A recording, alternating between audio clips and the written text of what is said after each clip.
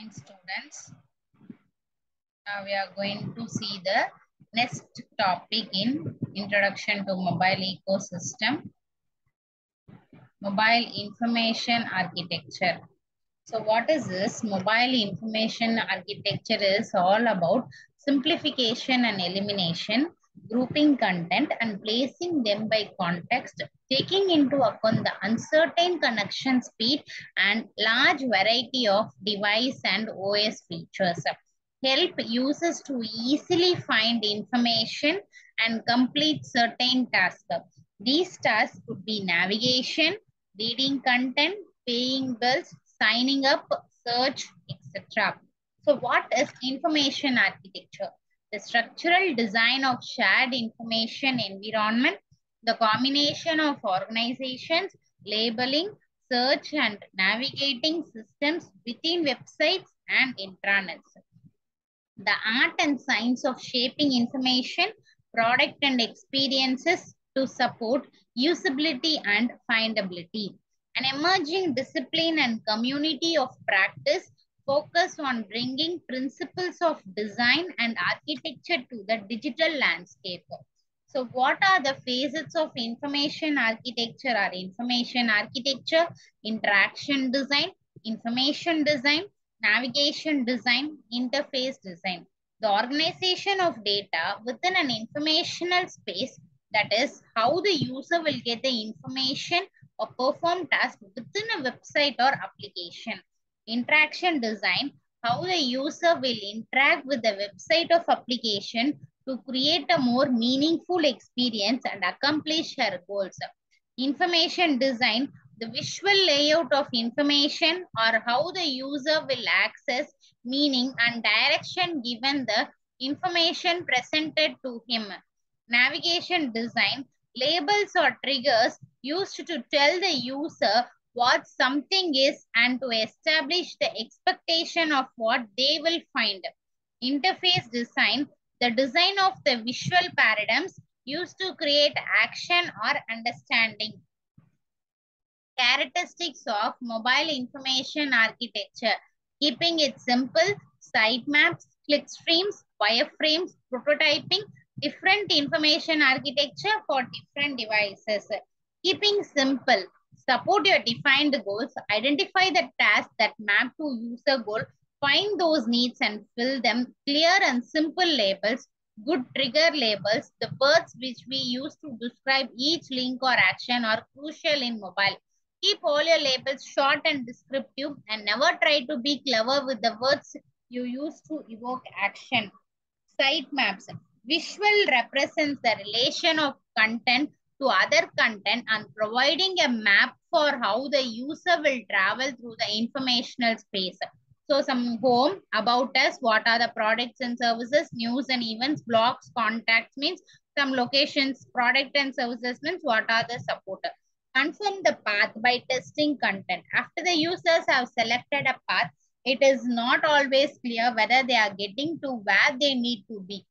To reducing the risk, the user's time and money, we want to make sure we present enough information for the user to wade through our information architecture successfully.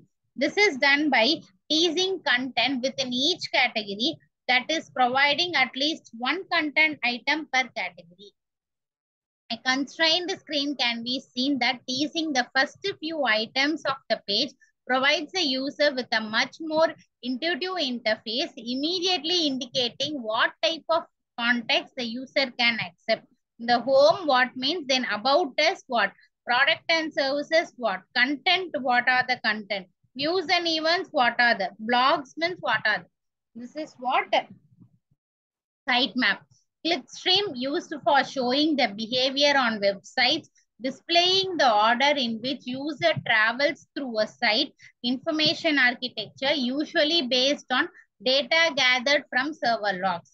Used to see the flaws in the information architecture using heat mapping or simple percentage to show where your users are going. It is a useful tool for re-architecting large websites. So clickstreams need to be done in the beginning, not at the end, which maps the ideal path the user will take to perform the common task. The home page A means whether. In page A, what are the local? What are the detail? In header, what it is there? In footer, what is it? So if you click stream, it is actually a testing only. In this page, what are the clicks are there? Where that is click stream. Then wireframes, a way to lay out information on the page, referred to as information design. Sitemaps show how our content is organized in our informational space. Wireframes show how the user will directly interact with it. They also serve to separate layout from visual design, defining how the user will interact with the experience. Prototyping, experimental process where design teams implement ideas into tangible forms from paper to digital, helps to capture design concepts and test on user, allows the developers to build the website accurately from the beginning.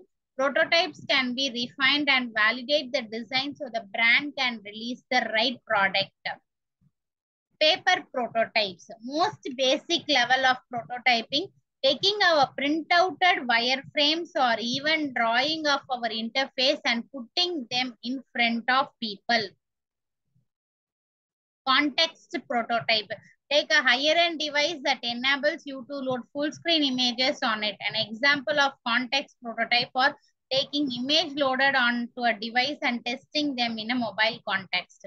HTML prototype. The third step is creating a lightweight, semi-functional static prototype using HTML, CSS, and JavaScript. This is a prototype that you can actually load on a device and the product nearest experience to the final product, but with a static dummy content and data. It takes a little extra time, but it is worth the effort. Different information architecture for different devices.